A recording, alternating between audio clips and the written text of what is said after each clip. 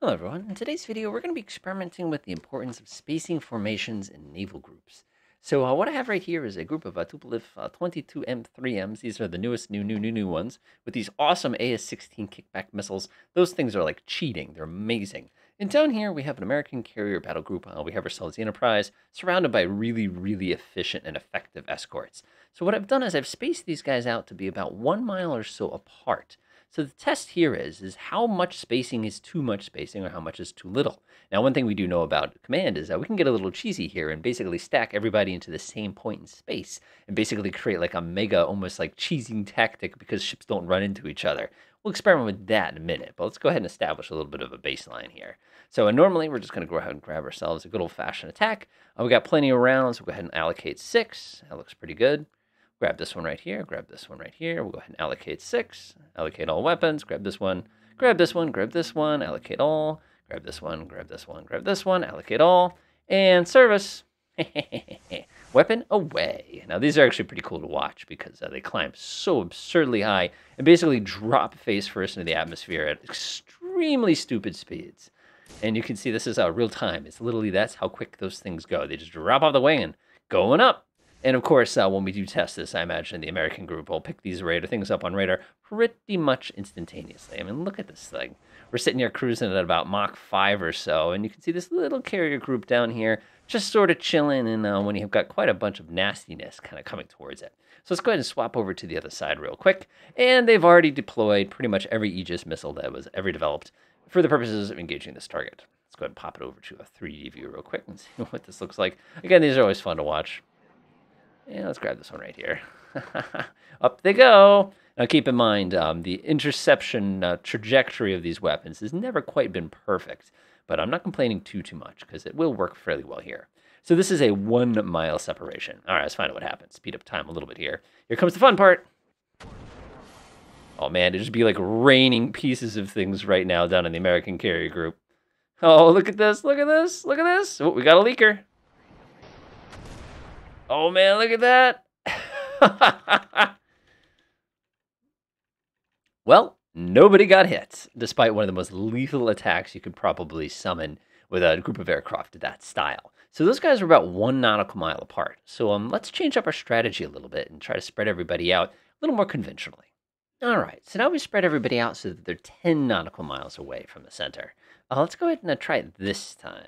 So I'm going to go ahead and select everybody here. Again, we'll use the exact same technique. We're not going to do anything unique here. Grab that one, grab that one, grab that one, allocate everybody, grab that one. Oh, that one was actually out of range. Allocate everybody. Let's grab this one. That one looks pretty good. Allocate everybody. All right, looks pretty good. Of course, we don't know which one is the American carrier or whatever it is, but it's probably safe to assume it's the one in the middle. All right, so we fire everybody. We'll go ahead and switch over to the American side again, and then we'll kind of watch the fireworks. So the first thing we notice is a lot of these weapons were fairly well spread out. But again, these long-range interceptors have plenty of time. You're never going to hit anything on a deflection shot. Weapons are raining in. It looks like some of them did get up to the carrier. Let's go ahead and see what happens. They're raining down. That one's going to get right on through. It looks like it did not strike anything. And it looks like the damage is pretty complete here. And it looks like none of them did any damage, despite them being tremendously effective. So even though our range was longer, because especially the standard missile that this thing carries, it was able to basically reach all the way over there for the purposes of that engagement. Now, let's tweak this a little bit and try a different strategy. All right, so now we've tweaked the formation a little bit using what we've learned. Now we have the carrier on the inside, and we have our screening vessels along the edge in line of where the expected attack is going to come.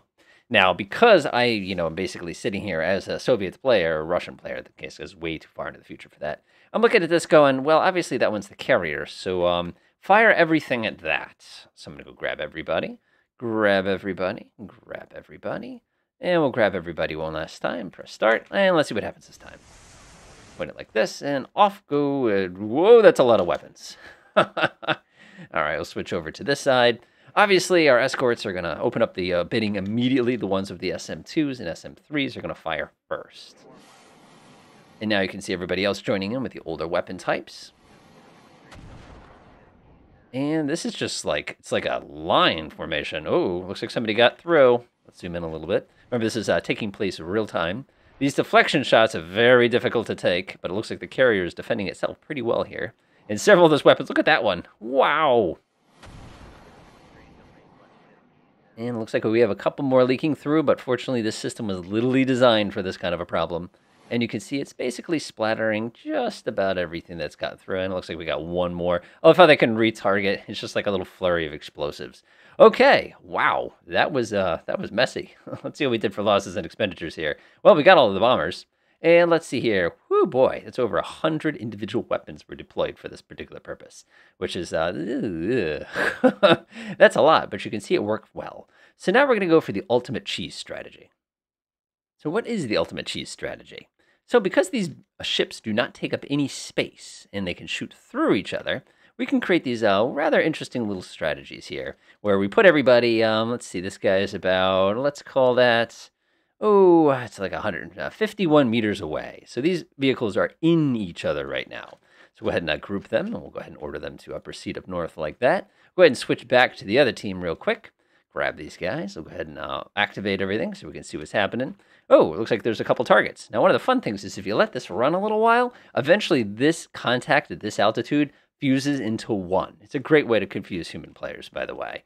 So I have no idea what we're shooting at down here. So I'm just going to go to town as I usually do. Grab everybody. Grab this one. Number 3. You know, I feel like we're going to hit number 5 this time. I don't think we've ever actually launched everything at number 5. All right, looks good. Ready, fire. All right, so all of our Tupolifts are going to do what the Tupolifts do. Off they go. Now let's switch to the other side. Now this is going to look a little silly. Go ahead and pause for half a second here so we can check in the 3D view. 3D view, go ahead and expand it a little. Let's click over here. Pick this guy right here. Look at this. It's legal. It's legal. They can do this. And remember, they shoot through each other. So you're never going to have to worry about the problem of, collisions or anything like that. So they're just kind of, working at it, I guess. By the way, one of the aircraft, the destroyers, is actually inside of the aircraft carrier. It's a very safe place for it, I gotta say. All right, we've got to let all the fireworks kind of settle themselves out here. Remember, these guys are basically a single target now. And they're able to concentrate all of their fire with no deflection shooting, which means it's going to be much more likely for the projectiles to actually come in contact with that which they were trying to shoot at. Go ahead and zoom in, you can watch the fireworks. Oh, this is so much fun to watch. All right, how are we doing? Most of these are still in the airborne phase. They haven't quite entered the terminal phase, although a couple of them are getting pretty darn close here. You can see this poor guy right here. He's feeling pretty confident, but reality is he's actually gotten several more missiles launched at him. It's just that eventually your TAC view is not going to be able to keep up with that many new objects at one time. And you can see, let's see, a couple more of these are being obliterated. You can see them changing targets at the last possible second. And that battle was over. Let's go ahead and take a look at our losses and expenditures here. Scroll down here, and we did about the same amount of weapons.